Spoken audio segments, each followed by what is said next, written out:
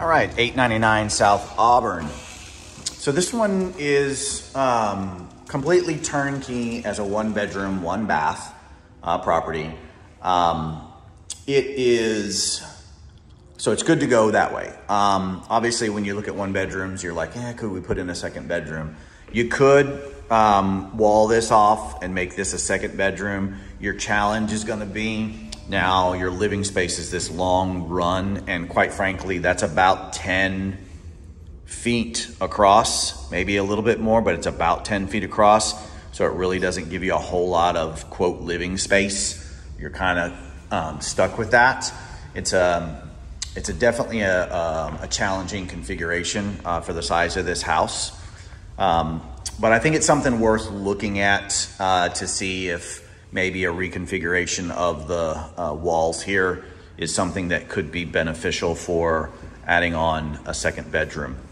But condition-wise, turnkey, everything is nice and done.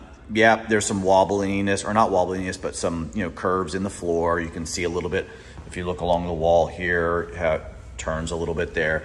But as I've walked through, it actually looks pretty good. No real concerns as far as stability is concerned, right? Like, it doesn't feel shaky. Bathroom here, pretty standard 3-piece. Nothing amazing about it. Right off the kitchen here, but it also connects to the 1-bedroom. So that's a nice little add to have. Closet in here as well. We walk through to the back. Have water heater, looks new.